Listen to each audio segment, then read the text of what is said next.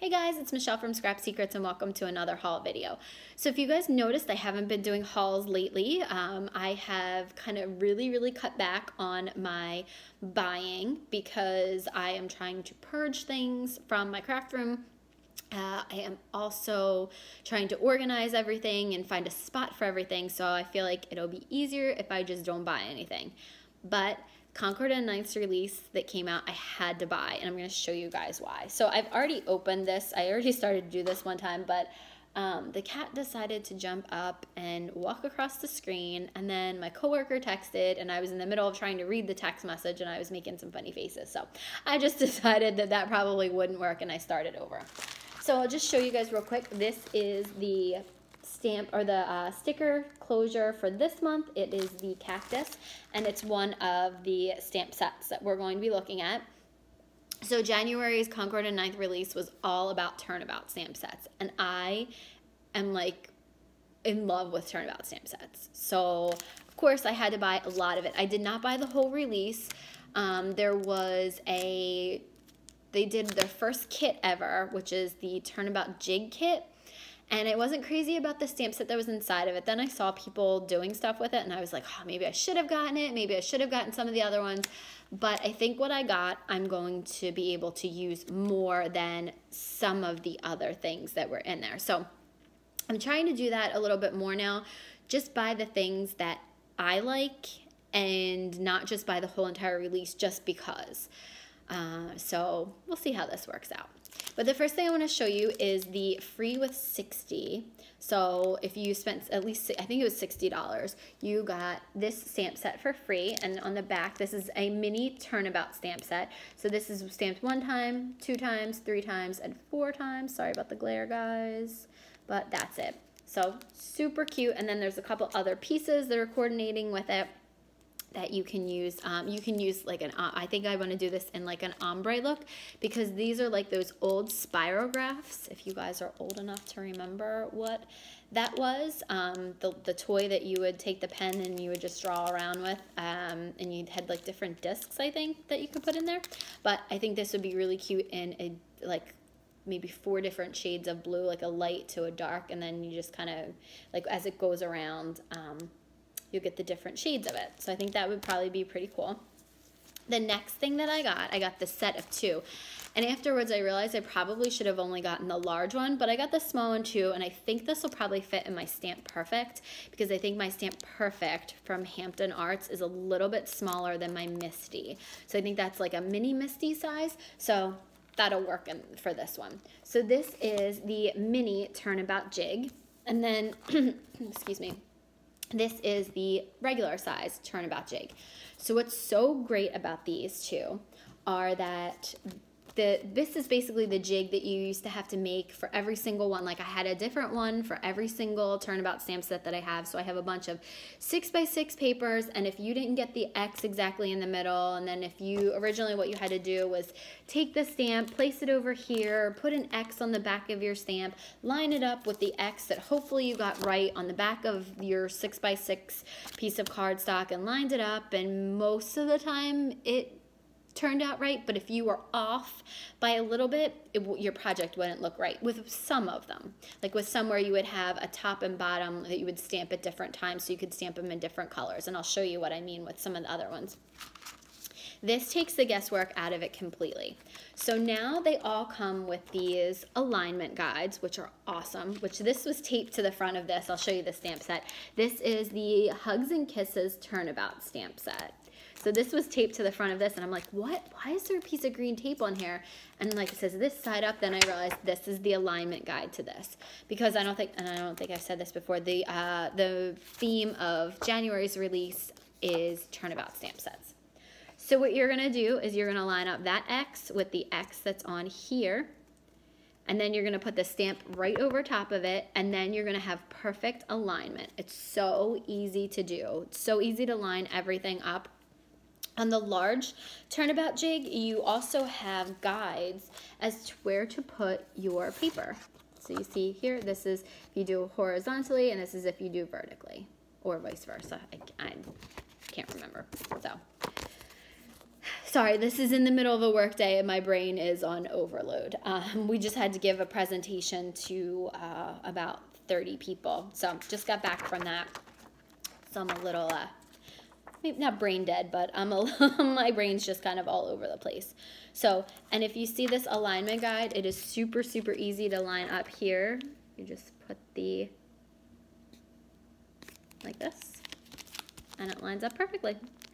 That's all you would do. And then you would put it on the jig, you would put it into your MISTI or whatever stamping platform tool you have, and then you could stamp it 2, 3, or 4 times. 1, 2, 3, 4 times.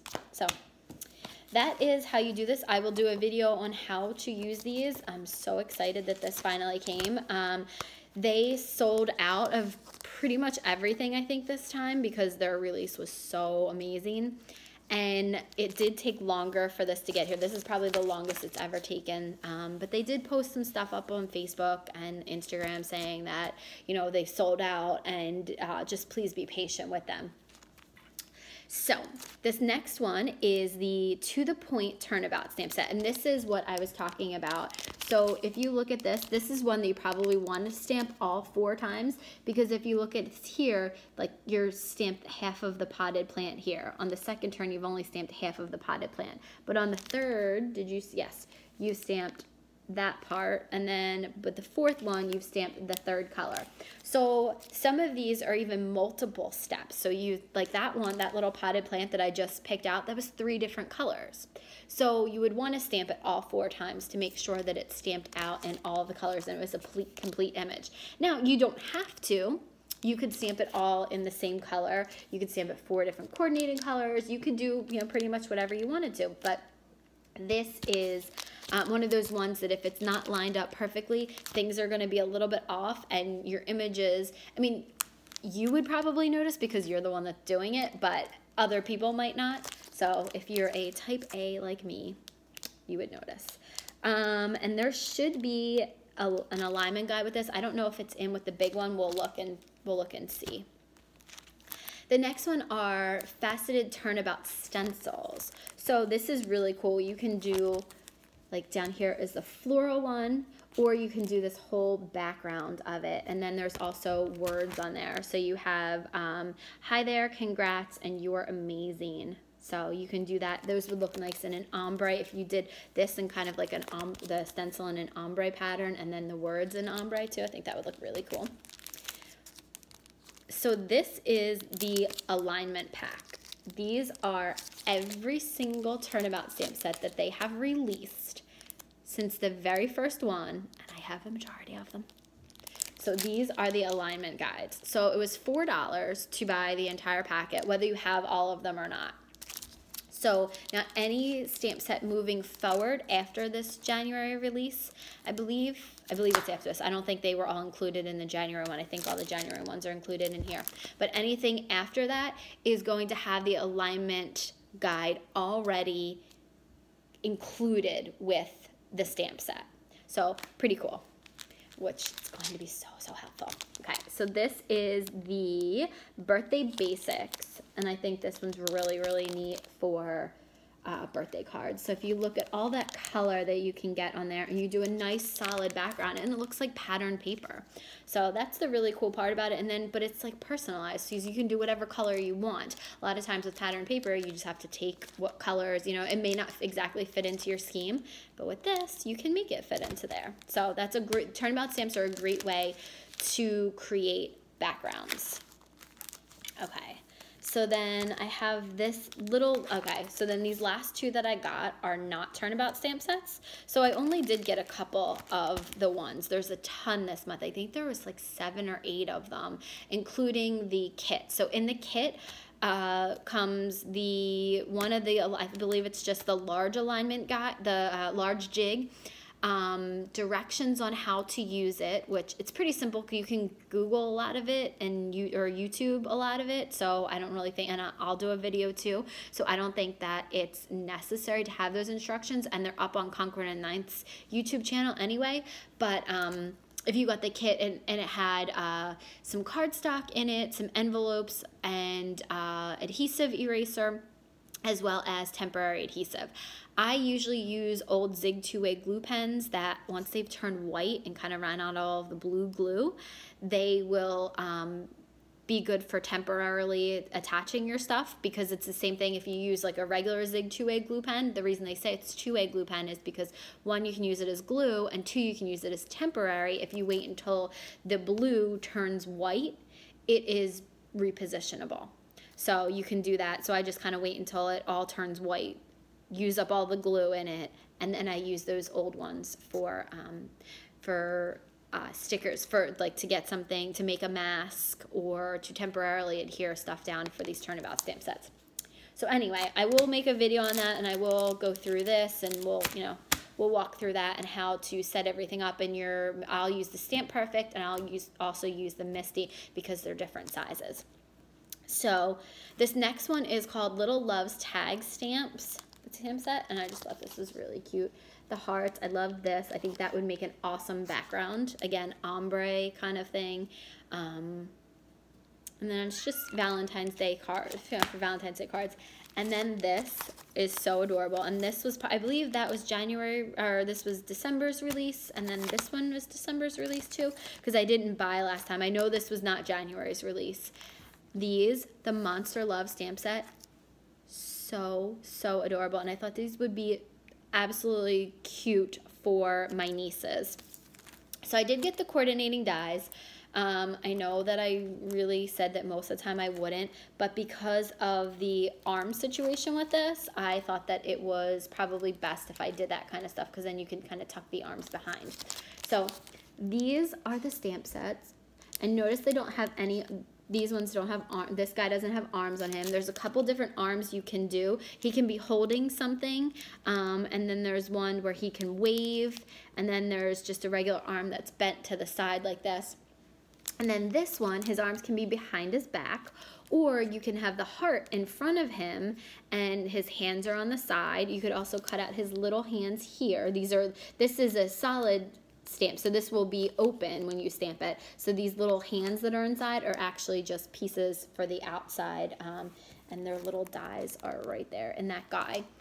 So they can be, you can make his hands a different color. You could give him like little fingers on the ends of his hands there, like you make that his hands and make that there, or he could be holding something else and you can use his hands for that if you don't want to have him using the heart. Or, you know, you can have the balloon, have him holding up the balloon or something like that. And then this is his belly. So you can stamp out his belly if you don't put something in front of it. So many different things that you can do with this. And I think this is what I'm going to use to make Valentine's Day cards for my nieces. So that's it, guys. Thank you so much for watching. I know that it was a little bit of a longer haul video, and I haven't done a haul video in a while, but I just wanted to give you an update. I am working on the video for the craft room, and I apologize that I don't have it yet. Everything is not cleaned up. Work has just been crazy. Like I said, I had to do a presentation to about 30 people. And I'm a little overwhelmed right now. My head's a little foggy. But I just want to let you know that the craft room video is coming. It's definitely not done. There's some things that changes I want to make. Some things need to find a home. And like I said, I'm going to go through my stuff and donate things and probably sell some stuff, because I have a lot of stamps and I don't have enough room. So I'm probably going to get rid of stuff that I don't use and sell it and make some money to buy more stuff. But I want to thank you guys for watching. I have posted a couple of videos recently on the scrap challenge. I'm having a lot of fun doing that. I'm using pieces. I am creating a little bit more scraps, but I am getting through some of the scraps, so I'm hoping to get through a good majority of that stuff, the scraps, in the next couple of months. So stay tuned for more of those kinds of videos and more crafty videos. And here comes Lucy. I think she wants to say hi. Yep, there she is. She wants to say hi. So she tried to get in the other video, but I wouldn't let her, so now she's saying hi. So thank you guys so much for watching. I'll see you again real soon in another video. Bye!